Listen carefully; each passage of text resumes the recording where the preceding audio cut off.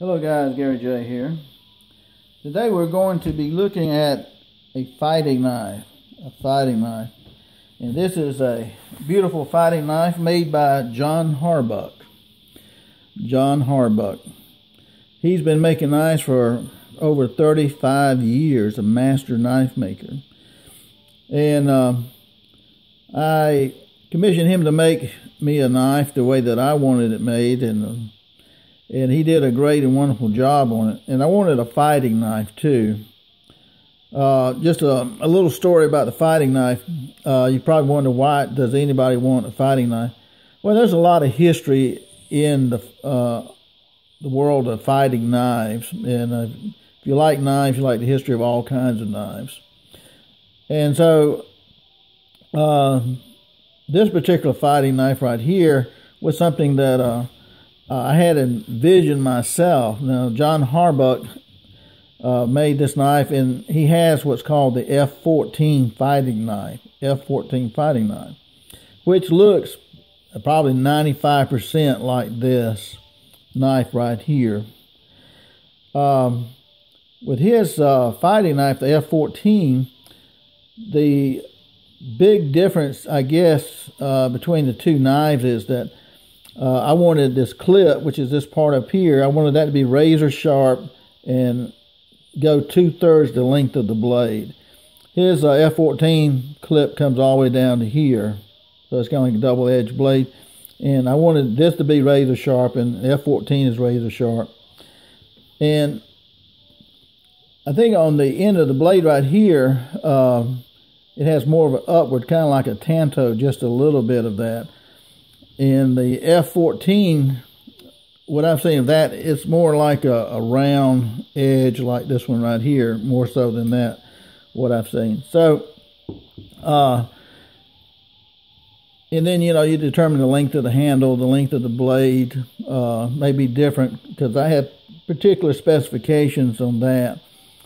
But interestingly, I had been thinking about having a fighting knife made, and I drew it out, and then I used a $1,000 Adobe Photoshop program at the time to create a knife that looked very similar to John Harbuck's F14 fighting knife.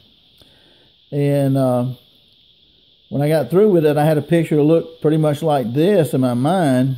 My point was different, and there were a couple of little differences that I had in my mind about the knife. And when I was looking for a knife maker, I found a knife which was the F14, and I looked it up, and it was made by Mr. John Harbuck.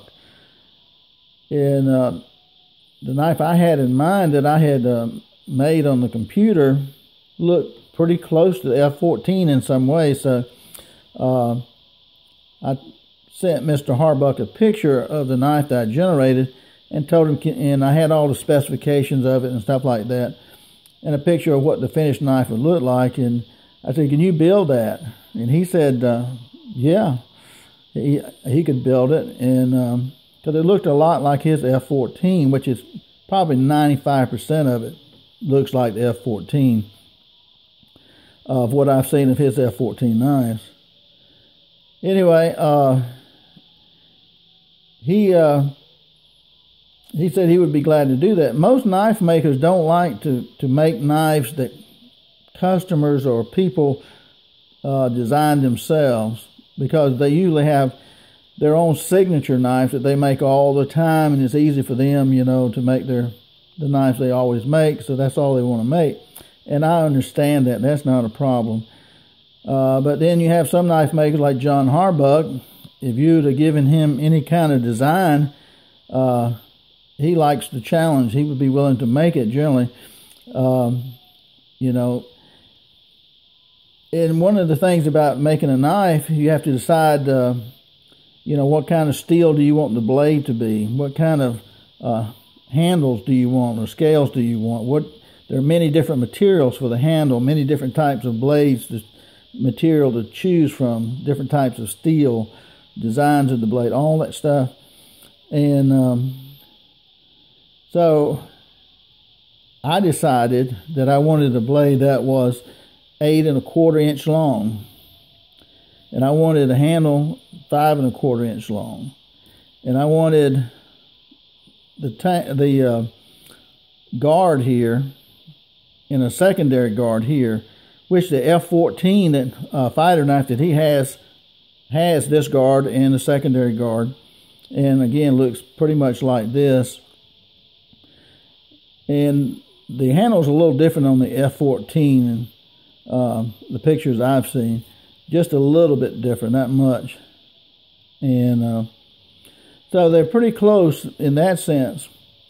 And so with the little alterations that I made on the design of the blade length and the clip here and the handle material and stuff like that, it suited me real well.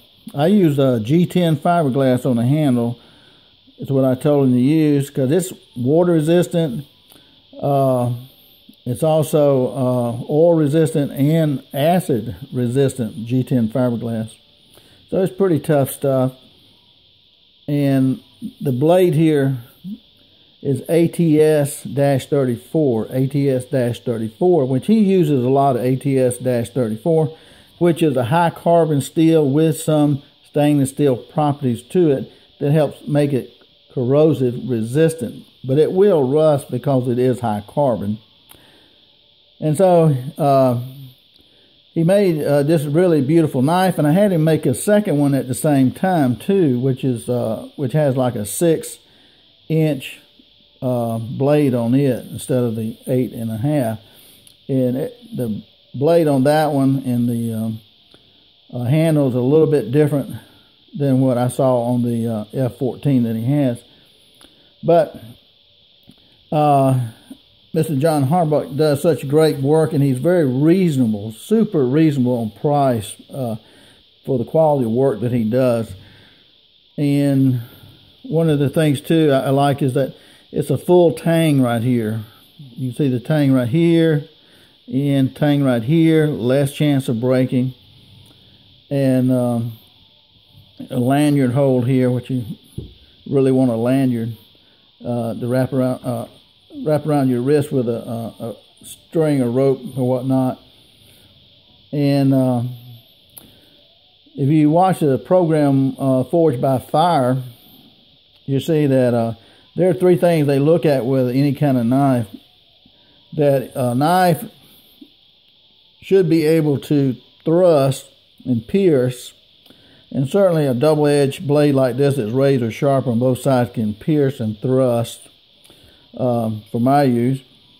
And it should be able to slash, and this is a pretty thick steel right here, about 3/16 of an inch, I think. And it can certainly slash, being razor sharp and with that kind of curvature to the blade there at the top. And the third thing is it should be able to chop. Now on Forged by Fire, that third tenet they use of chopping, they chop a big ham bone, which is brutal on any blade. They try to see if they can break the blade. I mean, they ruin the blade edge beating on the bone. There's no reason to do that with a fighting knife, of course. Mr. Harbuck told me, do not chop bones. Do not chop bones with this knife. If you want to disassemble an animal, you go to the joints, which are easy to cut through. But this would be one test that you would not really want to do on a blade like this. It's kind of a hollow ground blade too, so it's not meant for chopping. But it's a beautiful knife in so many ways, and for a fighting knife. Again, you may ask, why in the world would you want a fighting knife? Well, I'll tell you a story behind that. There's a movie called Iron Mistress. Iron Mistress, made in 1952, where the key actor was Alan Ladd. And the movie Iron Mistress is all about Jim Bowie's knife. It's about Jim Bowie and his knife, which we know today as the Bowie knife. And his knife was used as a fighting knife. Now, back in the time of Jim Bowie, he was born in 1776. and lived to 1836, died at the age of 39 at the Alamo with Davy Crockett. He lived a very colorful life, an extraordinary man. Get a chance to read the biography of Mr. Bowie. The thing about him in history, Jim Bowie had a knife fight at what was called the Sandbar. And this particular place, he was shot twice, stabbed by a knife, and then run through with a cane sword, like a walking cane, a sword inside of it. And the guy that run the sword through him, according to history, had shot him too. And Jim Bowie was able to use his knife, which you would call, I guess, Bowie knife from him, and he disemboweled that man and killed him, and killed a second man, and the others left him alone. According to some historians, that's the way it went down. And he became kind of famous as a knife fighter. In the movie, though, that's supposed to be the real story, the Sandbar incident. But in the movie, Iron Mistress, Alan Ladd does a really good job of portraying Jim Bowie. But there's a lot of things in that movie too. But it's all centered around a knife that looks, you know, it's a fighting knife. It doesn't look anything like this. The real Jim Bowie knife, according to historians, looked probably like a big butcher knife, big huge butcher knife, or big camping knife, like we might say. Back in those days, they didn't have pistols like they did in the Western times. They had single-shot pistols, which were not very accurate, and they were very expensive, and only the rich could afford them.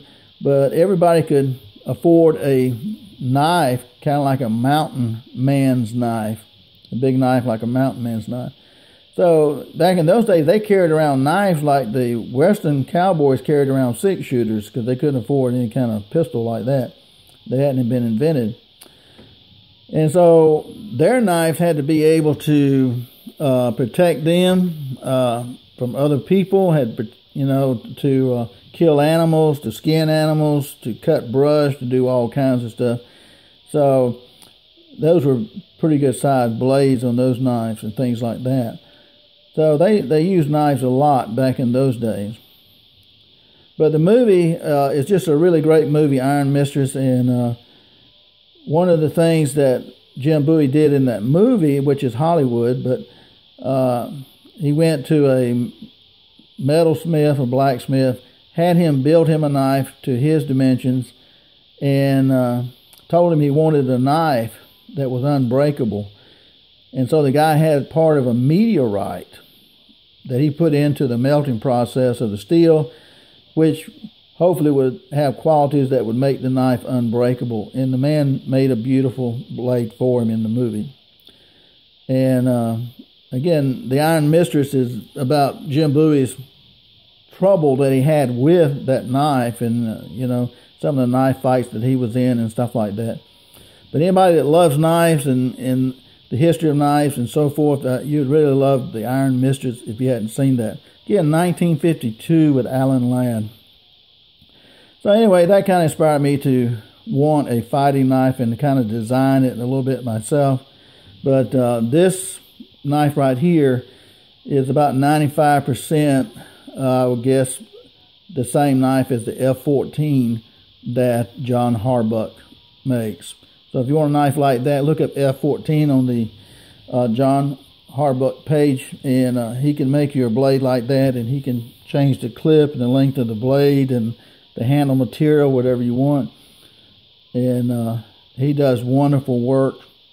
And these are heat treated by Boss, B-O-S. Boss is known for his heat treatment, probably one of the best in the world. He does all of Buck knives. The last I heard, he was doing all of Buck knives on the heat treating. Heats them up to really, really high temperature, holds them there that way for a period of time, depending on the type of steel that you use. and then he cools them down, a cryogenic thing, super low temperatures for a period of time, then lets them thaw out and get back to room temperature. Does something to the molecular structure. It's all scientific what Boss does. And so John Harbuck sends all of his blades to Boss to have them tempered and so forth. So you're really getting a high quality knife. And one thing I think I mentioned maybe, this knife cost me about 2/3 less than what I thought it would cost. It cost me about 2/3 less than what I thought it would cost for him to make for me. So he's really, really reasonable on price, and anybody who's been making knives for over 35 years has to be, a super master knife maker. So check out John Harbuck. Appreciate you guys watching. Take care. Have a great day. Gary J.